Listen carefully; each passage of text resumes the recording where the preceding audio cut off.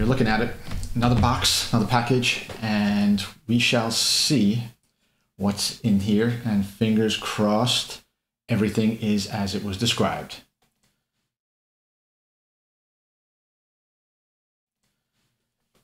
Good morning, good afternoon, good evening. How are you doing?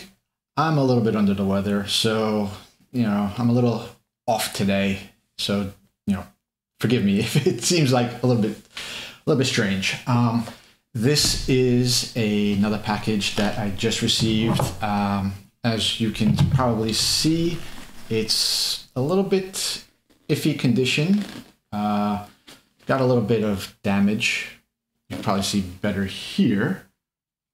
And, it's been crunched up a little bit, but thankfully I don't know if thankfully or not, but the box could have been up at this point when it was being crushed as opposed to being down. I don't know. So I'm just going to get into this and just get going because there's a bunch of books in here and I just want to be done with this. All right. So yeah, there's a lot of tape on here. So maybe if I just go from the top and yeah, it's a little damp. It's been rainy, so could have gotten that. All right, so first part done. Got the box out. Now there's supposed to be 14 books in here, 13, 14, I don't know. Now, if you watched my last video, there's a hint as to two of the books that are in here. So without further ado, not ado, because it's a French word and I can't stand when people say, without further ado. No, it's further ado. And let's get going. So, lots of books.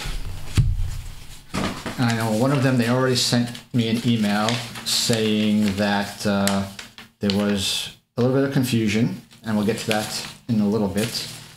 So this we'll keep to the side because I need that. So as you can see, we've got, starting at the top, there's a second one here, so I need to, okay. 2 copies. Superman 2016 series number 10. This is the first meeting of the quote-unquote Super Sons. You see them, Damian Wayne and Jonathan Kent.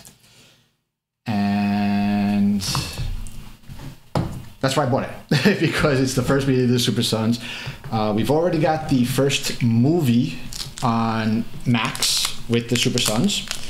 And Jonathan Kent has been in that CW series, and Damian Wayne has been in the DC animated stuff for years now.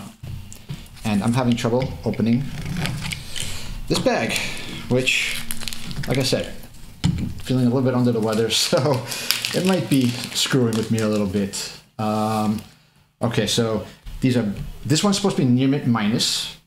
And looking it over, the back is clean, the front is nice and clean. I see one spine tick. You can, let's see, where do we see it? Right there. There's the spine tick. So otherwise, fairly happy with the book itself. Nothing crazy with that. So this is a near mint minus. Looks every bit the near mint minus.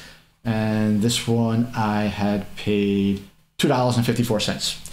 Second one is a straight near mint. And when we get to this, we'll see how close that one is. Okay. Back cover again. There's a dent. You can see right there. There's a dent. Breaks color. So more near mint minus than the other one, or equally, because this does not have any spine ticks. This one, the near mint, ran me $3.89. So big difference in price. $1 difference. $1.35 in difference for a 1-point grade, which is, I mean, you know, it happens. So next up, as you can see, we have A-Force #1 from the 2015 series. This is probably the fourth copy I've purchased. Other ones were a lot more money than this one. This one I got for $4.16, and it's a near mint minus. And this one actually looks to be more of a near mint than anything. I see no spine ticks. I see 4 sharp corners. I mean, you can see the spine is, well, here's the spine. It's very nice. I see nothing that is causing any kind of concern. So this is very happy with. And as you can see, War of the Realms, New Agents of Atlas, 1, 2. Both of them, I think, cost the same price. These I picked up for $4.55 each, and they're both supposed to be quote unquote near mint plus. So we will look at number 1. Here's number 2. These were a steal at $4.55 or whatever I said it was, especially number 2, which is the first appearance of Swordmaster. Yeah, again, these are giving me a lot of trouble opening these. So I don't know what's going on.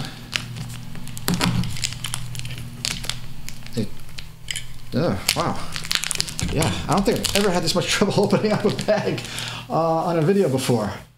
Now, again, near mint plus. Back cover looks very clean, except for,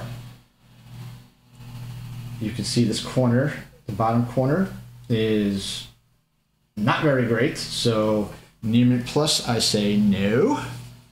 But for $4.55, the rest of it is very clean. No spine ticks, 4 sharp corners, color is very nice. So we've got that one. And now, in this resealable bag, shout out to Bronze and Modern Gods. I've joked with them before about this. They're the resealable bags. Well, that's what this is. So trust me, guys, I throw these out. I go with the Mylar and the, I'll show you what I have. I go with blue painter's tape. Don't use Scotch tape, don't use magic tape, use the blue painter's tape. Okay, so this is number 2, New Agents of Atlas, the War of the Realms. And this one also supposed to be near mint. Well, near mint plus, actually. You can see there's a bit of color rub there. And we also have on the back, you can see here as well by the staple. So again, near mint plus, no. More near mint minus, yeah, but for $4.55, okay. Next up, and I'm not even following, I'm not even checking if these are, newsstand or direct copies, to be honest, and not at this point in time. Once I go to catalog them, I'll pay attention. So the next up is 3 New Avengers 2005 series. We have number 11, first Maya Lopez as Ronin. Number 27, first Clint Barton as Ronin. And then number 40, which is first Dark Avengers, I believe. Maybe. See if I can pull that up. I was going so well remembering what everything was for the most part. I don't remember what that was, to be honest. Okay. Why does it seem like my internet is cut off? That's not good. Well, okay, so won't be able to check that out. This is also all in resealable bags. Fun stuff. But the good thing is that I have my pricing is on local. So for these, 11 was $4.88, which is supposed to be a Near Mint Plus. This one supposed to be a Near Mint Plus, $4.88. And we'll check this out. Okay, this one opened up a lot easier than the other ones I was having trouble with.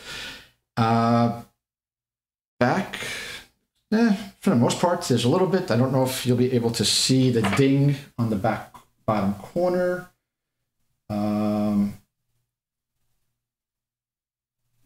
Yeah, I don't know. But otherwise, yeah, it's very, very clean, very sharp. Checking, I'm looking at the pages like it's going to be white pages or anything. Okay, so that was number 11. Near Mint Plus. This is number 27 at Near Mint for $4.04. And okay, this one opened up nice and clean also.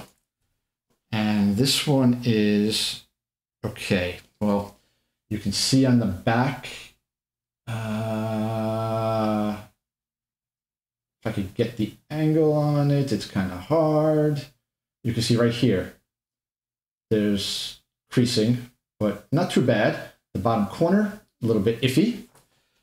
And that's the back. The front is clean. Obviously on the white front, it's a lot easier to get away with a little bit of a spine tick or anything like that. But for a Near Mint, I'd probably go Near Mint minus, but that's splitting hairs. Well, maybe. Next up is the number 40.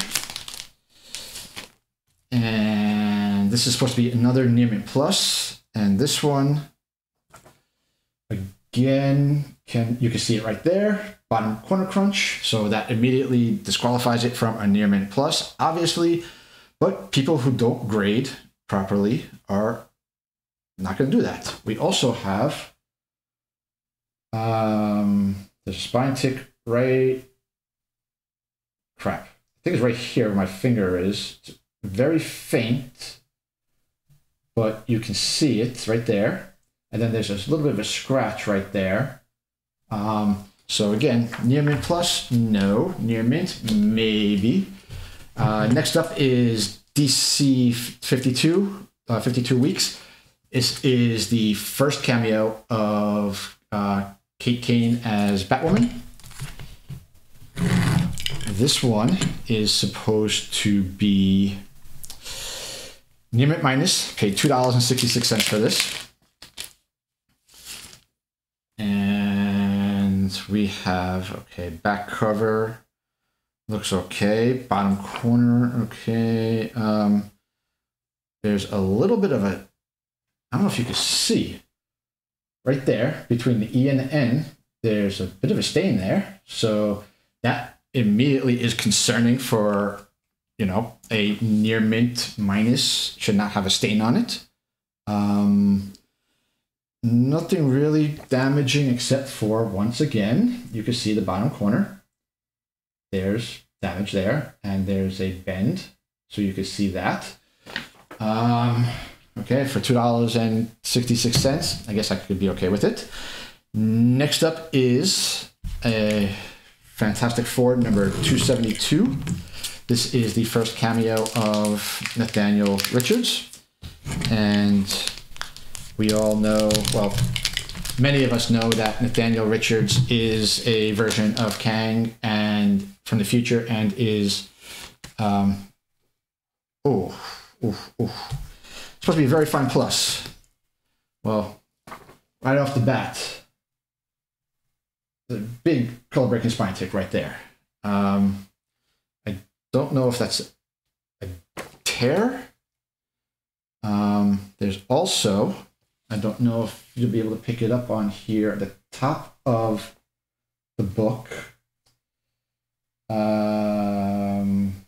There's some crinkling. It's going to be hard to pick it up. I can't really get a good angle on it. But there's crinkling on the top. The front of it's clean, reflects color nicely. Pages, a little bit off-white. Nothing terrible. For this one, I paid $5.51. So for the money, for the value, okay, not too bad. Next one, you already got a preview of it. This is what I was alluding to in my opening. The last video, I opened up a couple copies of Punisher War Journal number 7, which was the first team up of Wolverine and Punisher. This is the first battle of Wolverine and Punisher, and I guess you could also call it the first meeting. And I think they're both direct copies. One's near mint minus, one's very fine plus. So let's open up the very fine plus. Let's check that out. The very fine plus cost $4.16. And so far, looks pretty good. Looks pretty good. I don't see any major structural damage, which is nice. White pages, very nice white pages. That's always a bonus. I don't know if it'll pick up the whiteness on these very much, but this is a very nice white copy. So for a very fine plus, I'm happy with that for sure. This is the near mint minus. This is in a very disgusting feeling bag. The bag feels sticky. I'm hoping that the book inside has nothing related to this tactile feeling. And if I can get this out. So this is supposed to be a near mint minus, and this I paid $4.54. And yeah, this, wow. This is terrible, terrible. I don't know if you can tell. Let me see if I can get a flat board. I don't know if you'd be able to see. You can see up here. You can see how it's not flat. And you can see the ripples on the, hopefully, on the cover. And if we go, it just feels really, really, I don't know if you could see the rippling and everything, but there is definitely rippling. Oh, there you go. You can see it on the bottom in that glare. And if I get the top of the book, you can see, okay, so you can see in this angle, you can see this, like near the spine, how it's all rippled down towards the bottom. And it's a little bit dirty on the top. I don't know if the camera will pick that up, but there's a little bit of yellowish tinge to it. So this, if anything, this should have been the very fine, not even very fine plus, just a very fine. That should have been the near mint minus. But for $4, not that bad of a deal. Next up is Web of Spider-Man number 70. This is the first Spider-Hulk.